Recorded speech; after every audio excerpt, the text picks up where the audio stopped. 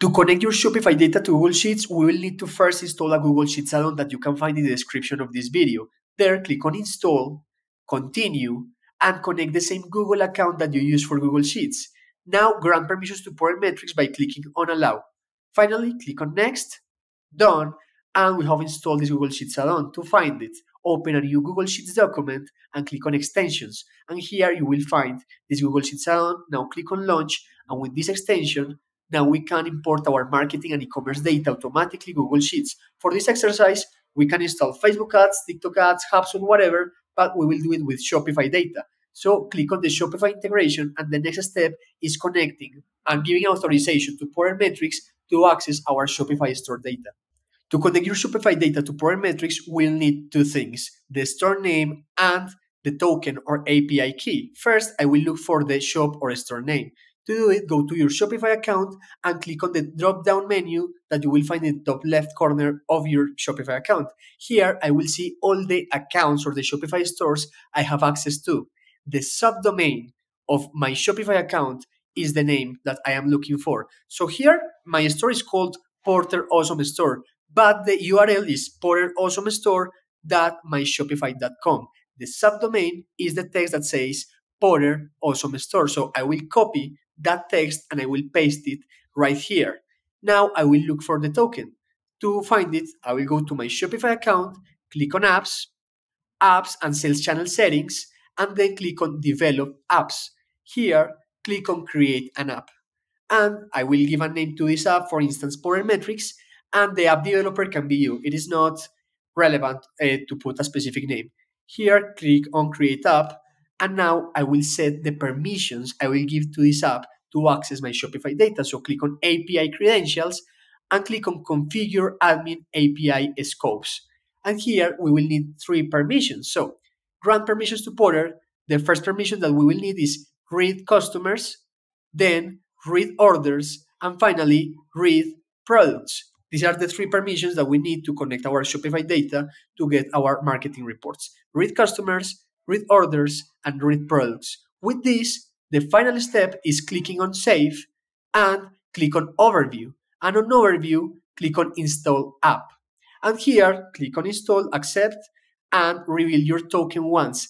This is the token that we will copy and we will paste here. And with that, we are done and we have the permissions we need to connect our Shopify store. Once we have connected our Shopify data to Power Metrics, it is time to create our report. And I will call it e-commerce performance. And this step is important because we will save this query and later we will set automatic data refreshes. Here, I will choose the Google account that I have associated to my Shopify store. And here, I will choose the Shopify store that I have connected. This step is important because I have just connected a single store, but with Porter, you could actually connect multiple stores' data in a single report and consolidate the overall sales data. This is a great use case, for instance, for agencies to see the overall performance of all their clients, and also for e-commerce with multiple brands, with multiple stores, to consolidate all their data in a single Google Sheets report. This use case is beautiful because otherwise you need engineers to do this or a lot of copy pasting. Then I will choose a date range and I will choose a last week, but I could set any date range available for my Shopify data. And here I will choose the data I want to export right here. So I have metrics and dimensions. Metrics are numbers or values. For Shopify data, think of gross sales, net sales, orders, and total sales. And dimensions are the way I break down my data. So I can break down my total sales by acquisition source, by customer email, by product, or even by date. For this query, the data I want to report is, hey, I want the total sales and the total orders broken down by creation date of this order, customer email, and acquisition source. So I will create a report and we have imported Shopify data to Google Sheets.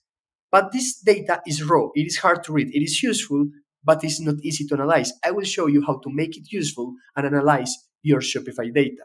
So I will show you three things: pivot tables, conditional formatting, and charts. Here I will select all the cells. And then I will go to Insert, Pivot Table, New Sheet, and Create. If you are not familiar with pivot tables, they are a beautiful way to sort, aggregate, and organize our raw data. So I want to say, hey, in the rows of this pivot table, I want my UTM source. So I am breaking down my data by acquisition source, but I need a value, a number here. So I will choose total sales. This report is showing me my total sales broken down by acquisition source, so I can answer the question where my sales come from. And this is beautiful because I didn't need to create another report to get this data. I could take the raw data and now I can aggregate it right here with pivot tables. But I want to change the dimension. So instead of the rows being UTM source, I want to do it with customer email. Now I am seeing my best performing customers, the ones that drive me the most revenue. But instead now of total sales, I want to do it with total orders. Here, I want to see, or I can see, what customers are purchasing the most. And in the last week, I have some customers that have purchased 4 times. This is interesting. What is next? I want to highlight this better for my audience or clients. So I will go to Format, and on Format, Conditional Formatting, and here I will set a rule.